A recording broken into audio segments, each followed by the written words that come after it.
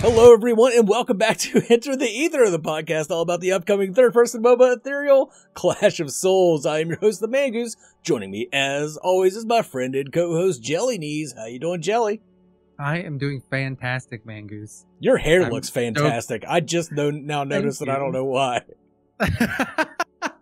We've been talking for like 10 minutes, and I just looked up. I was like, damn, Jelly's hair looks good tonight. When we're off of the laptop camera and laptop microphone this week, we're back in the actual good camera, good microphone space, which feels good for me. Right on. It sounds a lot better. I'll tell you that right now. Yeah, I feel that because listening back to it, I was like, dear God, I will never do that again. Hey, you got to do what you got to do sometimes. Oh, so at the time of this recording, it's what, 3 days until at the time of this releases? 4 technically. Do I release this on Tuesdays or Wednesday? Wednesday? Yeah, Tuesday. Yeah. 4 days. So 4 days. Depending on how you count days, yes, 4 technically. Yeah. So, it's so close. The stress test is so close. Dude, it's exciting and terrifying at the same time internally because we're sitting there going like, it'll be great, but what if it's terrible? Like, oh man, I hope it's great. Yeah, absolutely. We do too. One of the things, stress test. So if you haven't signed up yet, still have a chance to do that. Emails won't start going out until that morning to get you access, get into the whole thing. So it'll be exciting for that. And it's all random, except of course for patrons get booted up to the front of the line, which is appropriate. Yep, absolutely. And we've seen an influx of patrons as well, which is nice to see.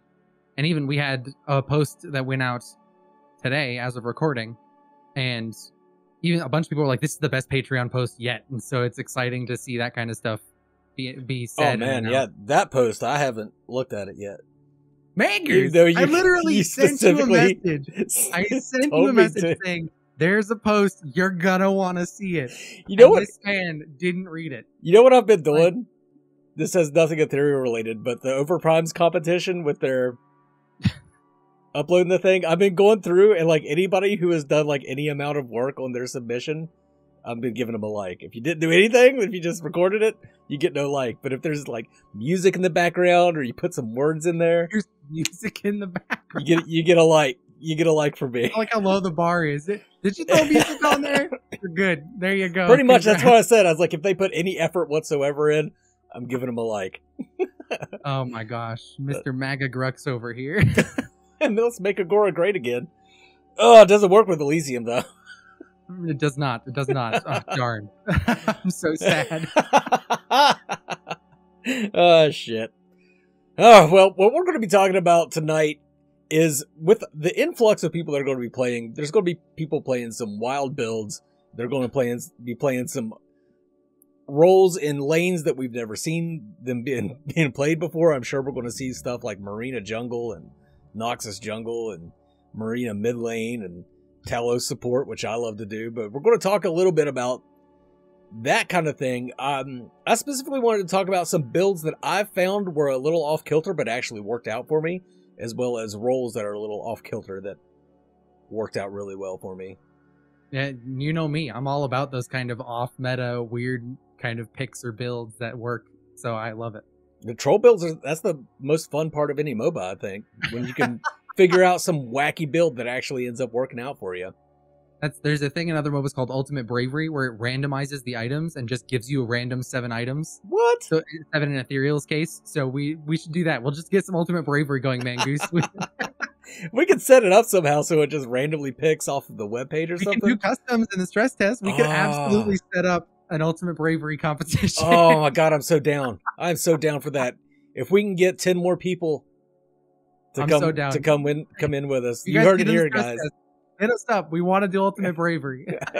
I'll build something out over the next week before it happens to make sure that we have something. Oh my set up god, for this is going to be great. Just it's the most random ever. Instead of ARAM, it's just all random items. I like that. I like that a lot. But speaking of these sort of troll builds, one that I didn't think would work out and ended up working out fantastic is Magical Lifesteal Iran. Holy shit. Ooh, is that just brutal? Like, it's the kind of thing that I wouldn't think on the surface would be any good. And there's only 2 real magical lifesteal items in the game, but just with those 2 items, you're constantly radiating that damage. Mm-hmm. So you're just constant. It's like having like chimera stacks just constantly. Yeah, you're just endlessly sapping. If you're doing damage, you're getting health back. Like, it's just all it is. It is, and it's so much sustain. There's a reason it got swiftly nerfed after it was discovered, because it was one of those things of like, magical lifesteal is strong on everybody, but especially Iran. Like, just absolutely, one of our testers, Fumo, decided to just start building it. And it was just like, that's a problem. That's not okay. Like, I'm a Fed Malaya that can do 0 damage to Iran because he's just healing it all back over time. Oh, crazy.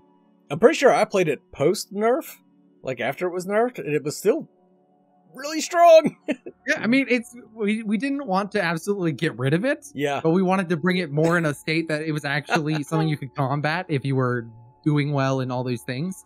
Yeah. Right? Because you could build, we put it in a state that if Iran is going magical lifesteal, you build the anti-heal items, being Quartering's Edge, Scorch Phantom, or Forbidden Book. If you build any of those 3 items, then it brings it down to a state where it's not just oppressive. Right. Right? And that's those same 3 items are direct counters to Malaya for the same reason.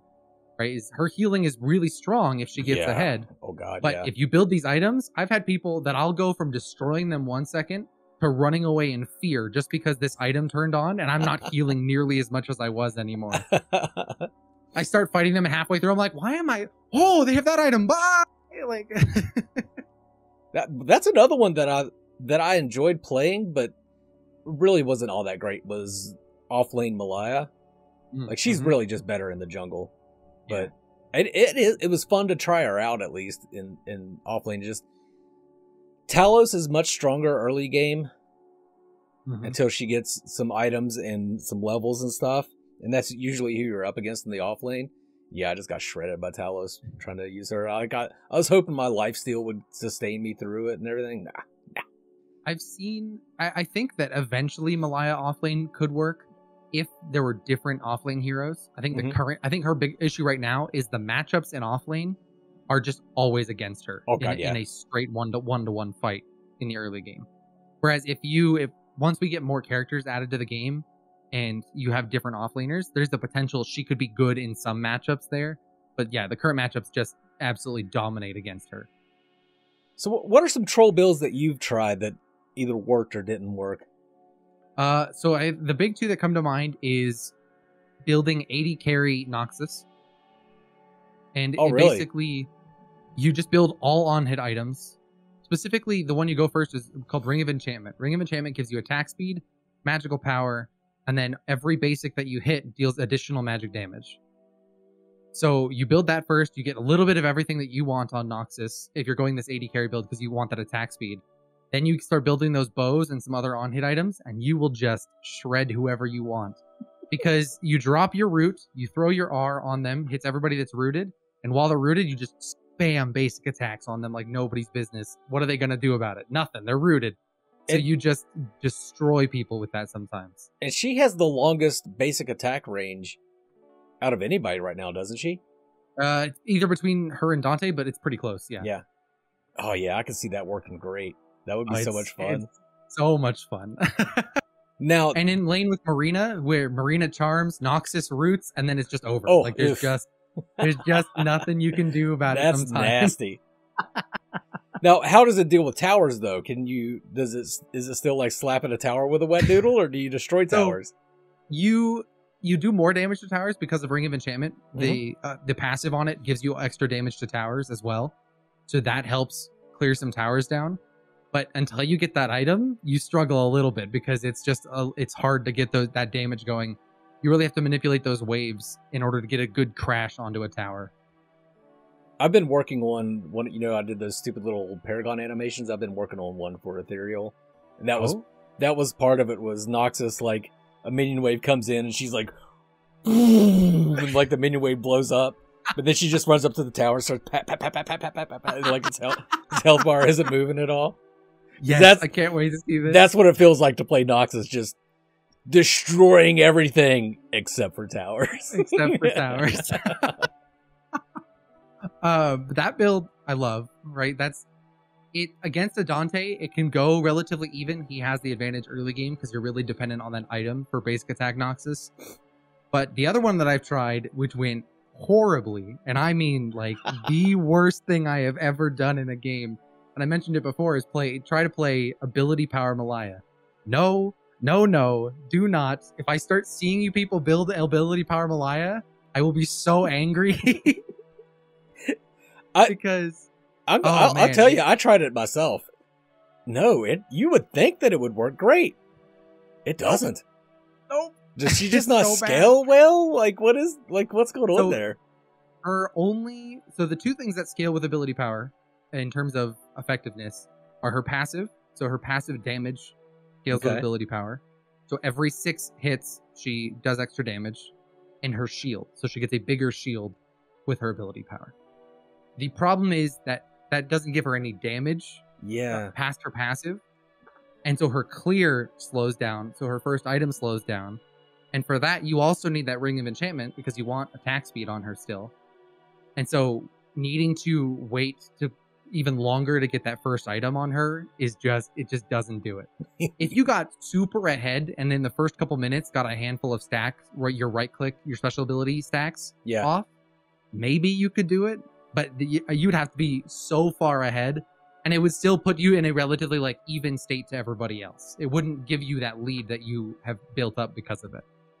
Whereas if you get a couple special ability stacks on her and go normal damage, you will just win the game because that's how she's built. That's how she's supposed to be played. Right. Is the ultimate feast or famine myth. I do love Ring of the Void on her. I know that was not one of her recommended, but the Ring of Void, what it does is it gives you a 7% true health burn over like 5 seconds, I think it is. I think it's somewhere around there, yeah. Well, and that's applied with ability hit, and man, that chunks some people down. Like that's an item. Yeah, if you're playing Marina and you build Ring of Void. Ooh, you drop that pool on an enemy team and just all of them get hit by it. They're all burning. That is so much damage. I mean, it doesn't happen immediately, and like you're just refreshing it when you're not stacking it. You're just refreshing it when you hit more abilities. But man, it's enough. Just one hit of it is enough, especially coming out of Marina. You're not expecting 7% of your health bar to be taken away from. Yeah, and something if you want to sustain your own health as Marina without needing to spam Qs. If you build Epic Hat is one of the starting items. Its passive is it gives you Omnivamp, so just general healing against for any damage you do. She drops that on a minion wave.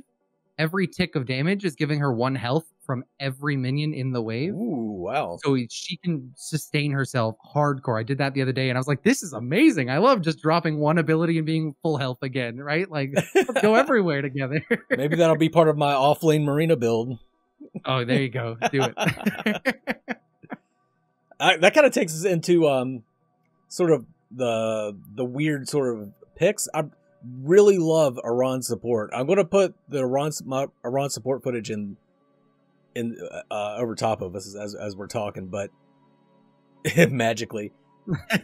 But and I didn't fare very well that game at all. But it's because his grab was disabled for the streamer event, the extra life event. But even without that, even without his grab, my ADC was pretty much ungankable. Every time they would try and dive in on him, I would just fear and it was done. Gank over. Everybody's feared and running away. It was so easy. Just right click and you end a gank.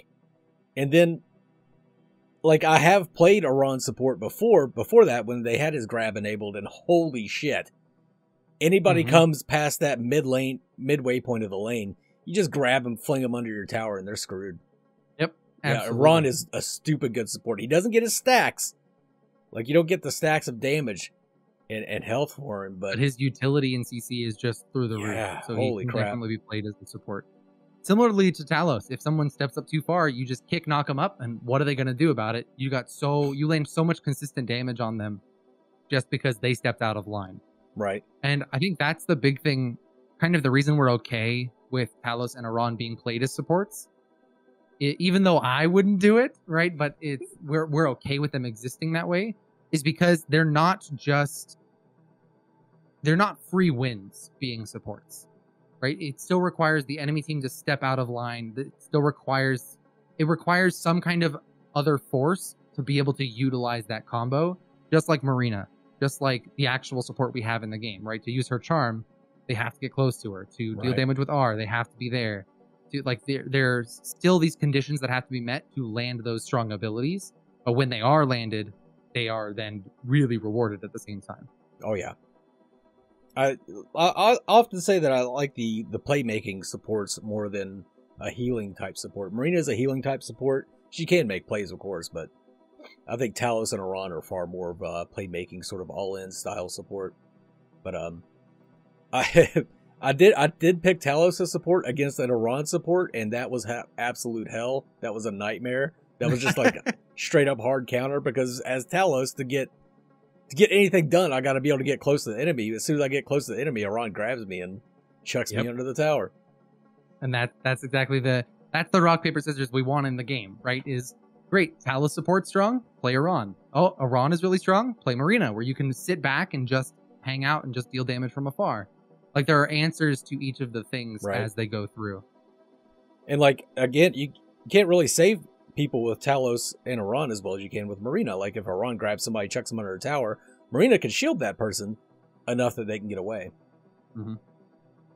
Another kind of off-meta pick that we've seen recently is the Leah off lane. Yeah, and I've heard about that. Dominating in the off lane, and part of that's because the matchup is new to people, right? So they're not used to playing against Leah directly. But Leah, because of the way she was set up, she was able to sit at range, clear minions effectively, stack her passive, and heal all at the same time, just using her abilities. And then if her jungler showed up, she jumps in the air, jumps down, lands on the person, free gank. Like, she sets up the ganks for herself, right? Essentially, which has been really interesting to see. And we actually had to alter her slightly to make her more balanced in a lane and in the jungle at the same time, because it was getting to the point where Leah in lane was 100 times better than Leah in the jungle.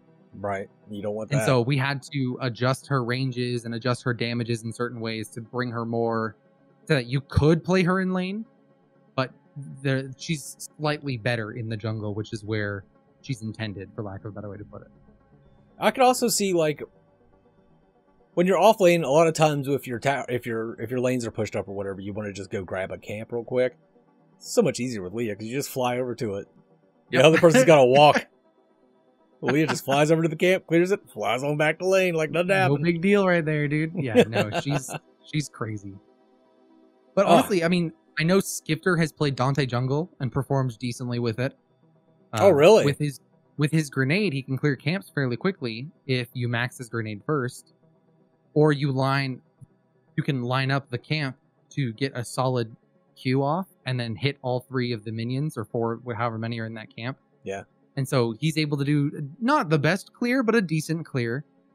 And then having that role helps him initiate ganks a little bit better, or line up ganks a little bit better. And so it was decent. I wouldn't say it was like the best jungler in the game, but it wasn't any AP Malaya. So I guess we just can put it slightly higher on the tier list than that. You mean AP Marina, right? No, I mean AP Malaya. AP really? Malaya jungle. Dante jungle is better than AP Malaya jungle. There's no really? Question. No question. That's how bad AP Malaya jungle is. Gosh, she does she? Her abilities don't really do a lot of damage. It's just her right click, her R, her speed boost thing. What do you want to call it? Dash. Her dash deals damage. Her bleed deals damage. Yep.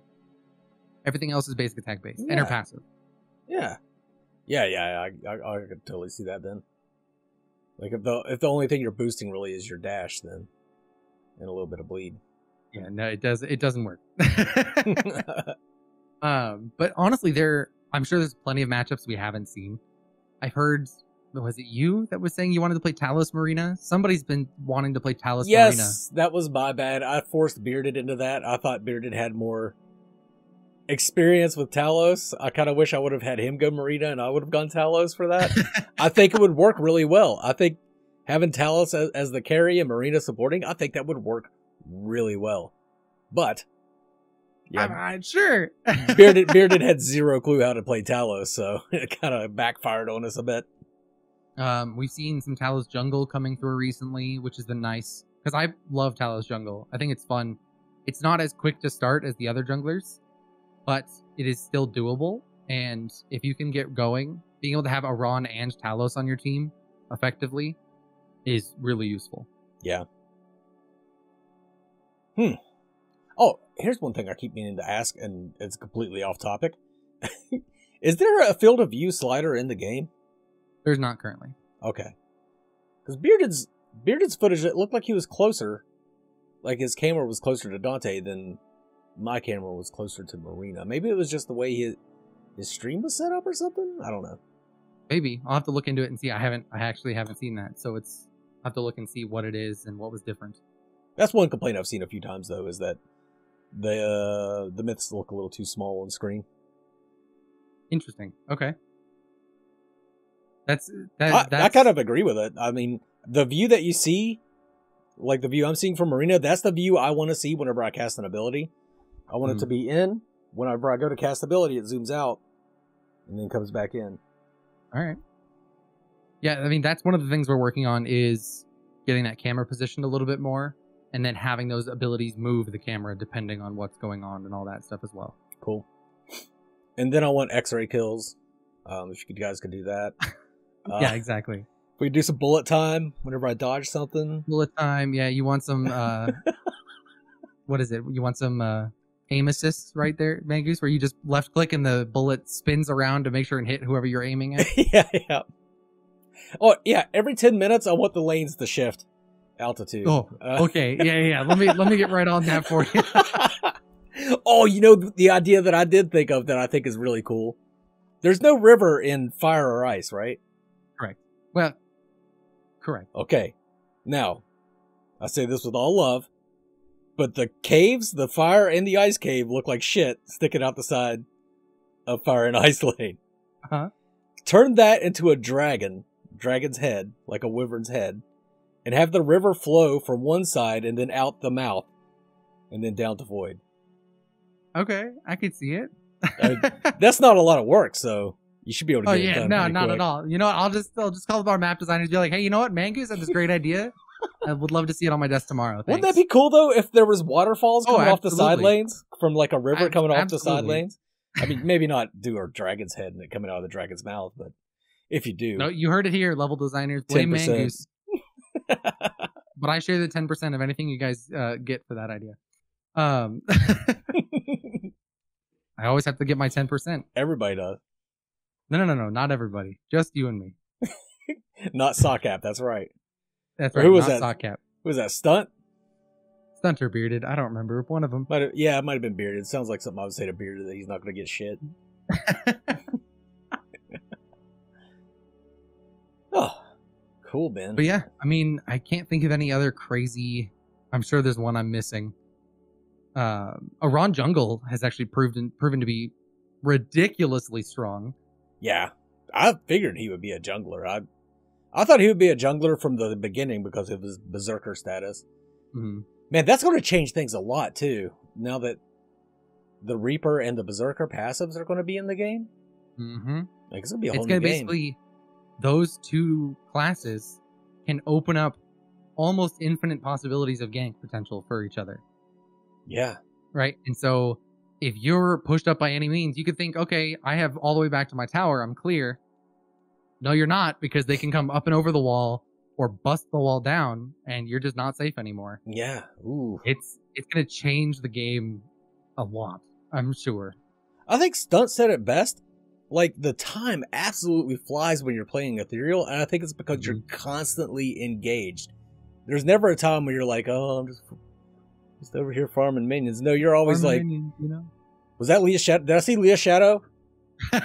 No, that was something else. That was something else, you know? Dude, the panic that sets in when you see Leah's shadow overhead. Oh, God. And you see, like, the slightest feather fly by on your screen. Was that Leah?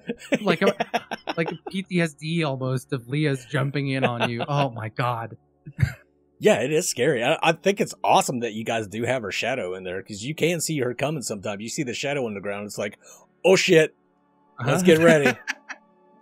Unless you're playing a Ron support, then you're just like, yeah, come on in. I'll just right click and then Do it. Yeah, no big deal. You bye, know? bye everybody. So for all of you that are going into the stress test, because now I know a bunch of people are going to be playing a Ron support, bane of my existence. It's because it's badass. Malaya's shield is immune to CC until it's destroyed. So she can't get grabbed and she can't get feared. I'm just putting that out there for you junglers. Please, God, don't just run in and not use your shield. And don't just use your shield to absorb damage and only that. Oh I see that a lot. I see that a lot.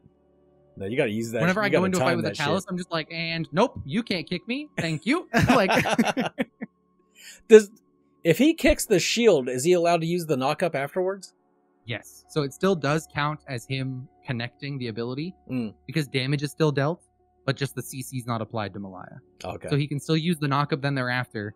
What I've seen a lot is you'll get a kick, he'll use his Q twice, which usually breaks down the shield, and then he'll uppercut so he can land that actual second part of the CC on Malaya.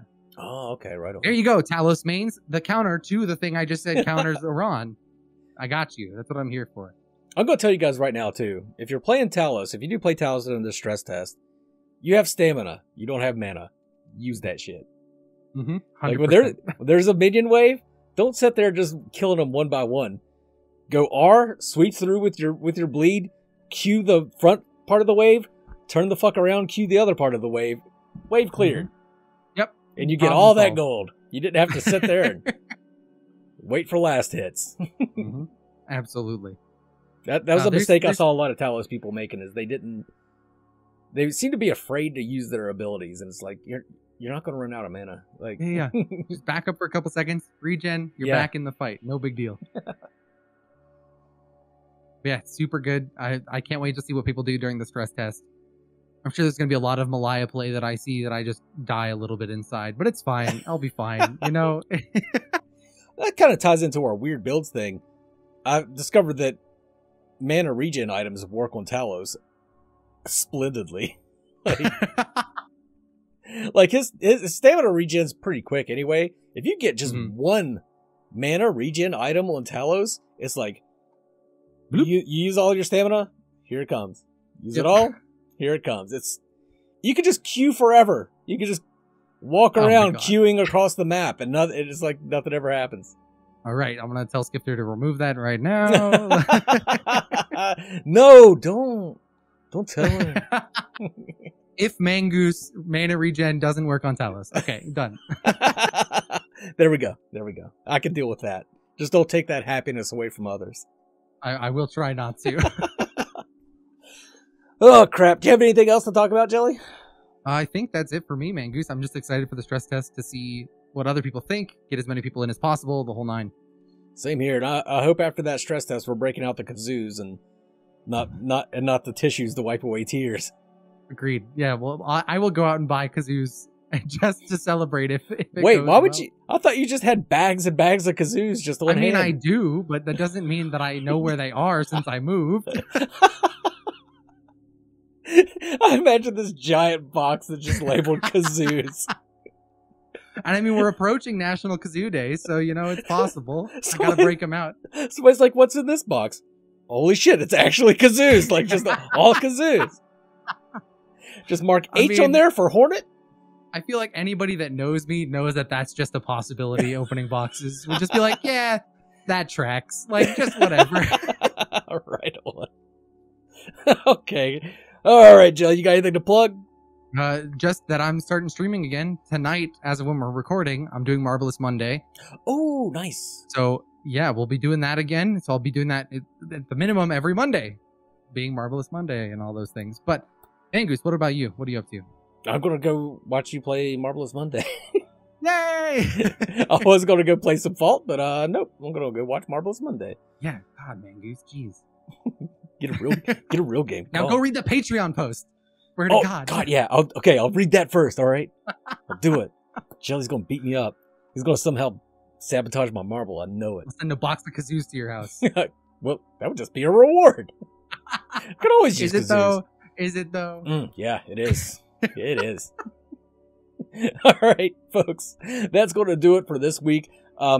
If you get to the stress test, you try some weird shit out let us know about it. Let us know how it goes for you so that we can start using your build too if it's incredibly successful. If you use somebody, if you go Dante jungle, if you go Marina jungle or something like that, let us know how it worked out. But until then, I hope you all join us as we enter the ether. Mangoose!